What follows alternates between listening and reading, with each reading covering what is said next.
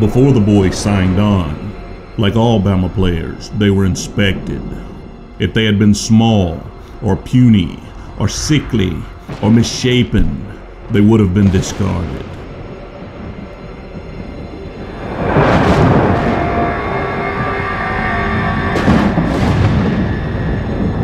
From the time they reached campus, they were baptized in the fire of two-a-days, taught never to retreat, never to surrender, taught that victory on the football field in service to Bama was the greatest glory they could achieve in their life.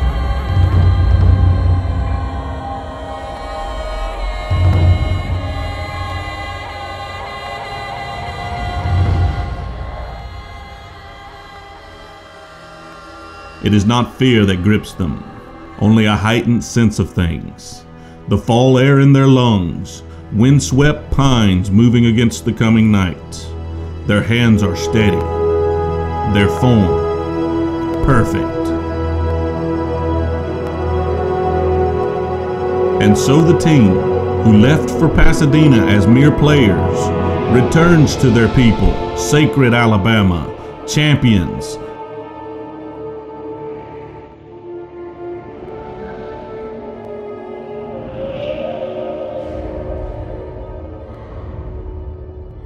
And now, a new round of opponents are approaching.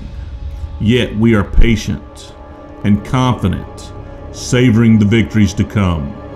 These opponents are made of men and equipment, pads and cleats, armies of players vast beyond imagining. They are ready to defeat Alabama, ready to snuff out football's one true champion. Their helmets are stifling. They narrow their vision and they must see far. Their pads are heavy. They threw off their balance and their target is far away. For our goals are not week to week. Our reward lies at the conclusion of the season. To meet our expectations, anything short of a repeat will not do. This is Bama.